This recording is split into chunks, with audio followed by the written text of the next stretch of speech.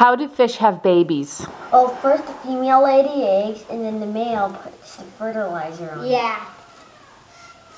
It's so the eggs to grow into little baby fish. And the baby fish will grow into maybe a male or a female. And then it'll be done all over again. It'll be the same. Soon maybe they'll turn. Okay.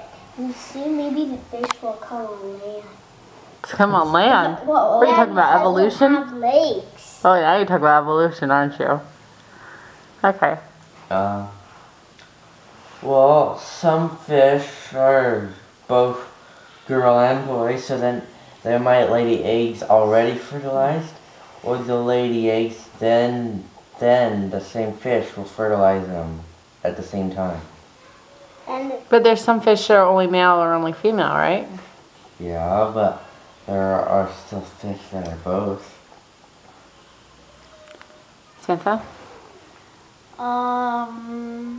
Well, you know, the eggs are sort of like a seed, and No, the fertilizer is like the seed. The sperm.